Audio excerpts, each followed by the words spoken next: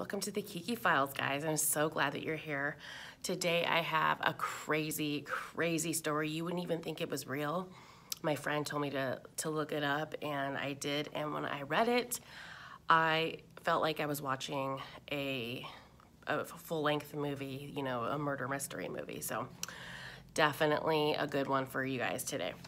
Marcel Andre Henry Felix Petiot was born July 1st of 1897.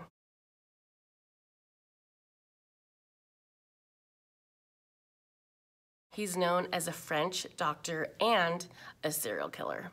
So basically the whole thing about Marcel is that he was convicted of murder.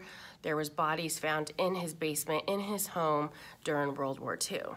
The first known diagnosis of mental illness with Marcel was when he was 17 years old in 1916.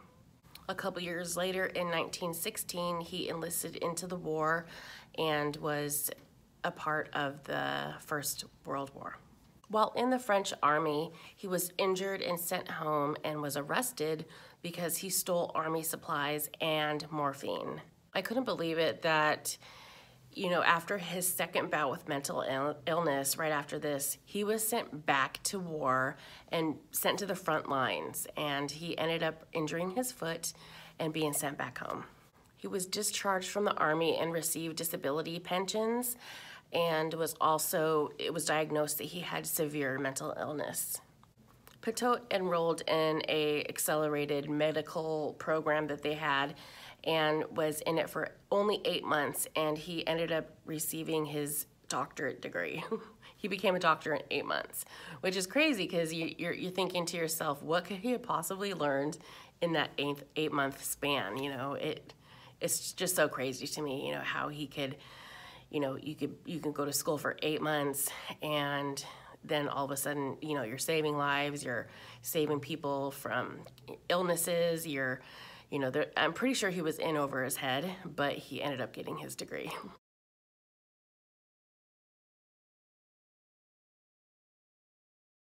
It was basically like an apprenticeship to become a doctor. His internship was at a mental hospital in Evreux in 1921.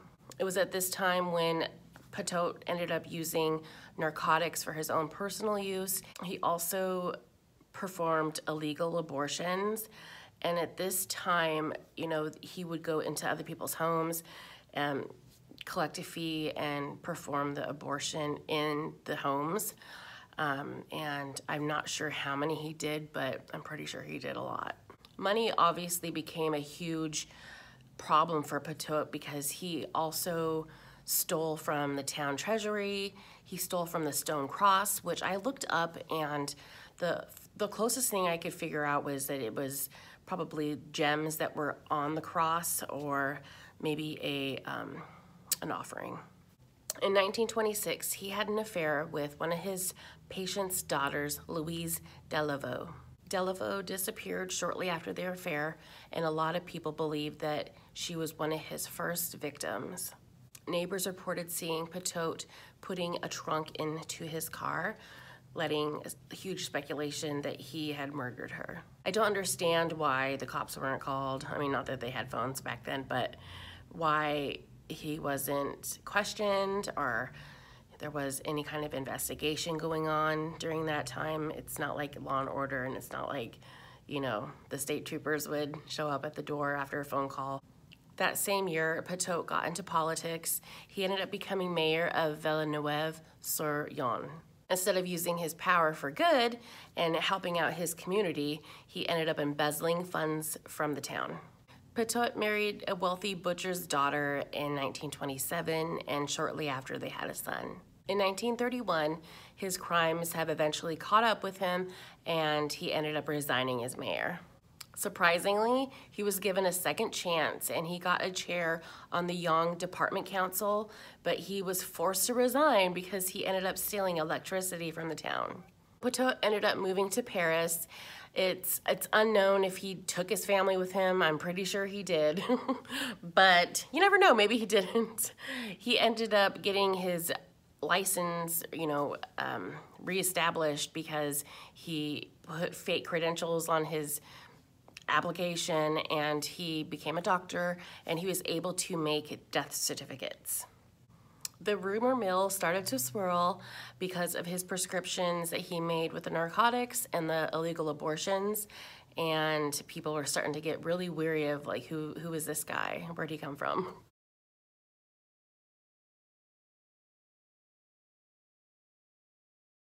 The German occupation of France is basically when the Nazi German soldiers invaded France, and during this time, Petiot was, it just increased his downfall, basically.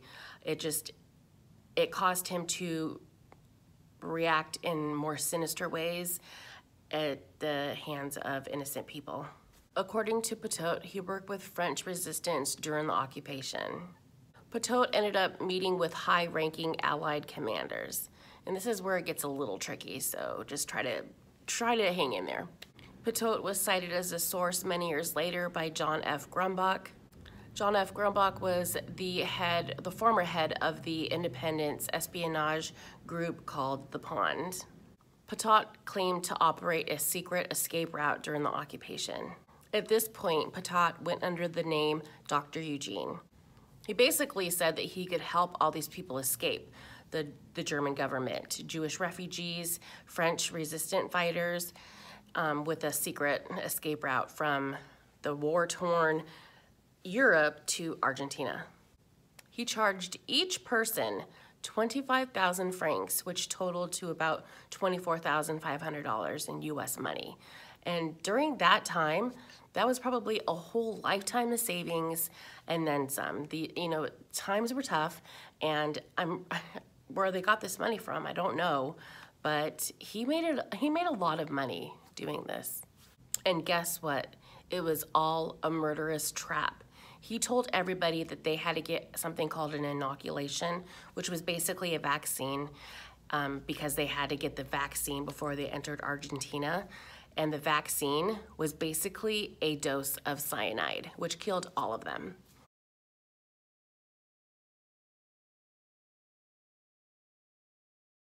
He tried hiding the bodies in the Seine, and he tried burning them in his chimney.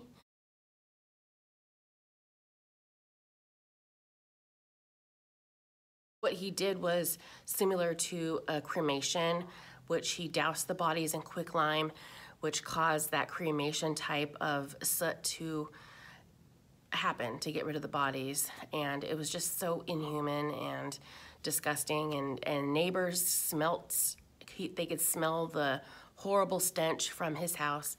And in March of 1944, the cops went to him. He escaped, though. He escaped. He got a new alias. He grew his beard out, but he was eventually caught, and he was arrested. He went to trial, and he was found guilty. He was really cocky and sure of himself. He thought that he could get away with this, that he could get rid of 23 bodies without anybody knowing, and he ended up scamming about $2 million during this time. And it's just sad that he put the blame on these people, that they were enemies of France, when he was the one that murdered them for money. On May 25th, 1946, Petiot was beheaded by guillotine, and that's basically a machine that has a blade on it and just comes down and beheads the person. When my friend told me about this story, I could not believe that there was a serial killer during World War II, and that just made me think that there's probably so many more stories out there. So I'm definitely going to be doing some research, and if you guys have any requests, please let me know down below, and I will definitely do them. Thank you guys so much for joining me. I'm so excited about this channel and where it could lead. I have a friend that's going to be joining me and talking about more stories, and I just appreciate all your guys' support and love, and I'll see you guys in the next video. All right, bye.